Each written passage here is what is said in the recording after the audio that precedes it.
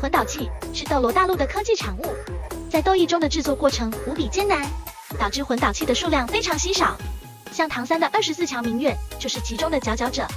魂导器到了绝世唐门时期，才得到魂师界的重视。他们发现魂导器虽然无法增强魂师的修为，但可以快速增强魂师的战力。比如战斗过程中，魂师是无法做到恢复魂力的，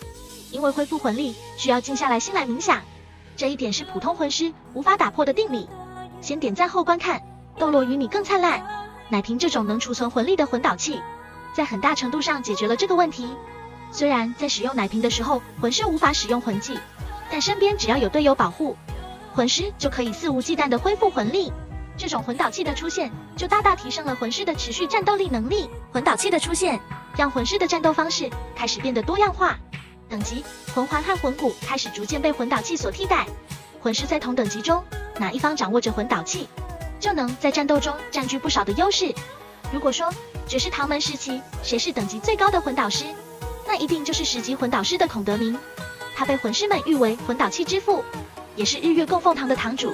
初登场时就是94级的超级斗罗，后从宣子文口中得知他疑似是95级的超级斗罗，本身实力强，还是当时唯一的10级魂导师。再评级本名魂导器银月神光罩的威力，孔德明的真实战力可媲美极限斗罗，这就是顶级魂导器之威。但孔德明只能媲美极限斗罗，如果真的打起来，孔德明也只能用银月神光罩保住性命。尤其是叶戏水这种顶级的极限斗罗，他也是9级的魂导师，孔德明即使有银月神光罩也打不过。在绝世唐门时期，斗罗大陆上的魂师都开始朝着半魂师、半魂导师的方向发展，不仅有强大的修为，还要有足够丰富的知识，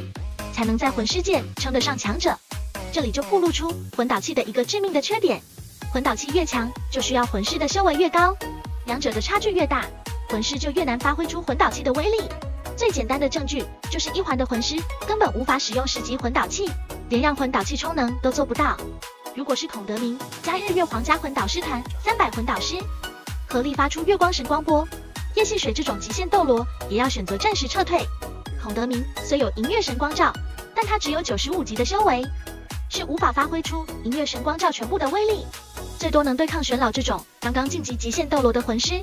而玄老的实力比叶戏水和龙逍遥还是要差上很多。如果孔德明有99的修为，即使是刚刚突破，只要能发挥银月神光罩全部的威力，叶戏水和龙逍遥联手夹击